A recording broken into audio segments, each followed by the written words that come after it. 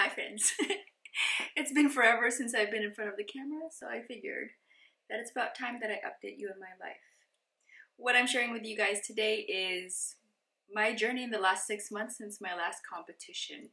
For those that don't know me, my name is Gia and I just love to eat, laugh, and lift. Welcome. So I had my last competition in bodybuilding November of 2018. It's now May 26, 2019. And my journey isn't quite what I expected, and so I wanted to share this with you guys because I think it's important for people that are exploring the world of bodybuilding to realize that what you look like in competition day or even near competition day may not be what you look like a year after, 6 months after, and you need to be okay with that, or you need to have a plan for yourself to make sure that you feel good about where you are and you don't get too down on yourself. Now, there are some people out there that have the magical gene that always look like what they look like on competition day, but that's a very small number. So anyways, so again, my last competition was November 2018, and my initial intent, guys, was to be, still pretty diligent about my workouts and my cardio and my food, but not be as strict where I was hitting everything every single day, that kind of thing, because for the last 2 years, I've prepped for a number of shows, and so I was pretty strict with everything, and I sort of kind of fell out of love with lifting, which for me is not a good idea because lifting is my zen zone. Being at the gym is my getaway, and I wanted that feeling back, and so that's why I decided that my intent was to just have fun with working out, have fun with eating, but still track, but not be too crazy diligent. But as such, life happens, right? And so some things took on, and I ended up being a lot less diligent than I intended to be. So I'll explain to you what that kind of looked like for me in the last 6 months or so.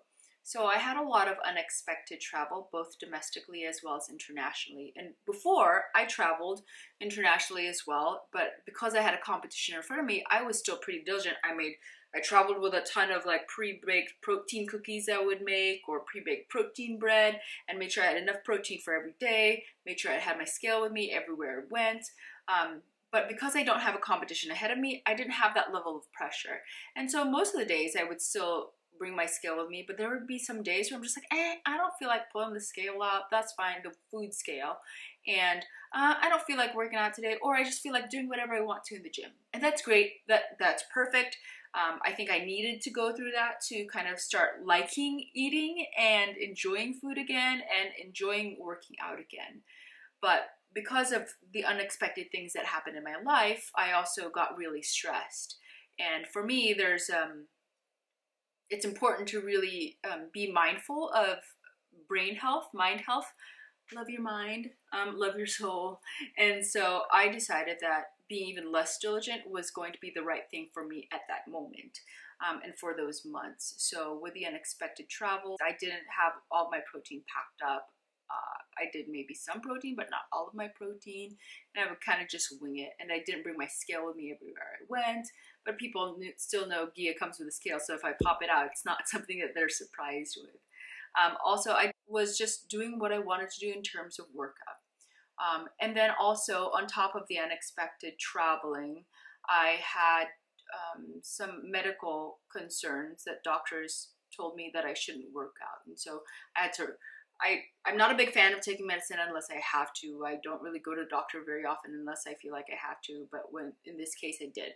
I went to the doctor and they told me not to work out for a month and a half, and it wasn't because of an injury that I had during working out, and it wasn't some nutrition issue because I'm vegan. That's not what it is. I'm still not comfortable with talking about the details, and maybe I'll share it with you later on. But for now, guys, I appreciate the respect that you provide in just keeping that part of me a little bit more intimate for now. So anyways, stresses with that, and I couldn't work out for a month and a half. And of course, when I can't work out, I'm like, I miss working out. I might as well eat. So what I'm doing now, guys, is, or what's happened, of course, is now I've gained a little bit more fluff than I wanted to post my competition. And now I'm just going back into the game of like, hey, I'm going to go, and I'm going to go mode, and I'm going to make this baby gorilla get some major lats and get striations all over the place and everything. Okay, not that crazy, but getting back into my workout regimen and getting back into food. So before I tell you what my next steps and my plans are, let me show you guys some before and afters of what I looked like around the competition time, and then a video I took of myself yesterday's physique, and I'll share with you some measurements. So somewhere here I'll inject my close to competition physique. If I remember correctly, I didn't weigh myself, but I'm guessing I was maybe about 125 pounds. My waist was 25 inches. My biceps is always around 12 inches. My chest was 36 inches. My hip maybe got down to 34 inches. My buttocks maybe around 37 inches at the widest part. My thighs 21 inches. And this is the video now of the video that I took yesterday, May 25. So as you guys can see, I'm a lot fuller, to say the least. And mind you, this video was taken in the middle of the day, and so I already had water and food in me, already puffed up a little bit, and I'm making sure not to kind of flex for you guys too much, just so you can see my natural physique.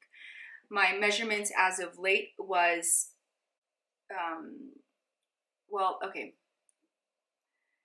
First thing in the morning, my highest measurement weight was 139.6 pounds. My shoulders, as of late, is 19 inches, my biceps 12 inches, my abdomen 30 inches, my buttocks 39 inches, my calves 14 inches, my neck always 13 inches, my chest 36.5 inches right here, my waist 27.5 inches, so I gained 2.5 inches. My hips 36.5 inches, so I think I gained 2.5 inches there as well. My thighs are 22.5, which means I gained 1.5 inches around one of my thighs. So what am I going to do going forward? So I've created a plan for myself for a workout regimen. This is how I've broken it down. I'm going to have 2 rest days, and for now they're roughly scheduled on Wednesday and Saturday because I do like to break them up. And then I have 2 leg days, which is going to be a Monday and a Friday, delts and abs on Tuesday, chest on Thursday, back and arms on Sunday. So that's just going to be what I'm going to do. And for now, because I just feel like it, I'm going to do a lower rep range, which is going to be around 10 to 12 reps for me. That's lower for me, with trying to maximize my weight pushed and pulled for each of those sets. As for cardio, I'm going to do cardio if I feel like it. But I am going to hit my 10,000 steps every day. I have my feet beat. And so that'll keep me honest about my steps. And that's kind of just what I'm going to do. I'm going to see how my body responds for the next couple of weeks, and then I'll adjust it if I need to. The reason I'm taking this route, guys, and the reason I'm not going ham on cardio, like doing 2 hours a day, doing hits and all that stuff, and doing 1,300 calories, is because I want to do what makes me feel like I will love the process the most.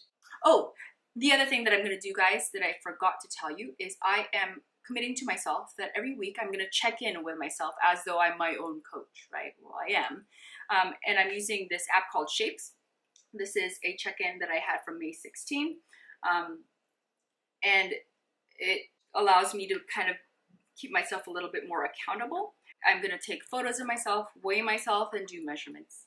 That's just another tip that I have if you guys want to do that sort of thing. And by the way, for food, I'm probably going to hit around 2,200 calories or so. I don't really want to share my macros because it's created specifically for me. And if I were to share that with you guys, it just wouldn't be very responsible of me because I don't want somebody thinking that's the macronutrients for you. If you guys do want guidance on macronutrients and working out all that stuff, hit me up. I do coaching. The link is down below in the description box. But that's my plan. And so what I will commit to you guys is I will make another video in a month.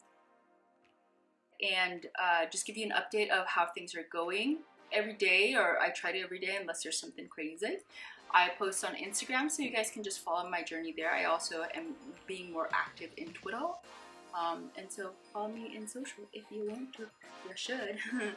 But if you guys have any questions on, what I'm going to be doing, put your questions in the comment box. I'm always happy to share my real life experiences with you guys. Oh, and by the way, I just refilled stock. If you like to eat, laugh, and live, you should get a shirt. link in the description box. Or if you're vegan and you are stronger as a vegan and you want to show that you're proud of it, you should get a shirt too. Anyways, guys, if you're not already following me, you should hit the subscribe button and get a notification bell. Ding, ding, ding, ding, every time this baby gorilla posts a video. Alright, guys, I hope that's helpful. See ya!